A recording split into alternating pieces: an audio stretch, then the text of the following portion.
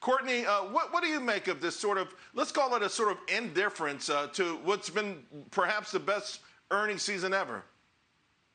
Yeah, I think essentially what you're seeing is the markets are pricing in the fact that these earnings were going to be great.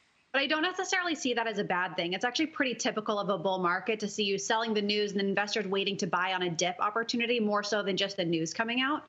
And it's really an opportunity to make sure that you are looking for bargains, which you pointed out are kind of a needle in a haystack here. But just to put this in perspective, over 85% of S&P 500 companies are trading above their 50-day moving average, whereas less than 45% of the Russell 2000 is trading above those levels. There's still a lot of opportunities there. Just if you look small over large, you really can take advantage of that.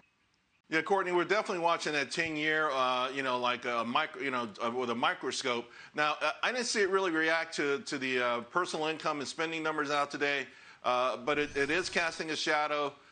What do you make of that? Just how worried are we about inflation with respect to this market? Because we had the Fed meeting this week. Chairman Jay Powell, he went all out. I mean, he did everything he could to try to convince everyone.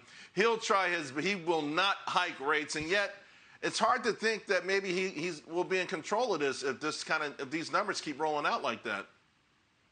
Yeah, I completely agree with that. You're really already starting to see inflation data kind of picking up in things like commodities prices, which is very forward-looking. So I don't think it's necessarily something that we're out of the woods by any means.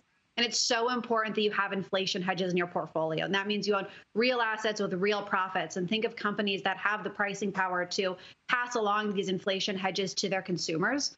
So think of like Procter & Gamble as a good example. As their material costs are going up, they're passing that along eventually to their consumers. And you as the shareholder can take advantage of that. Just making sure that you own these real assets rather than some of these long duration things like Bitcoin and SPACs that the financial worlds are so excited about, but those are not going to benefit if inflation goes up. So it's just really important you make sure that you're properly positioned right now.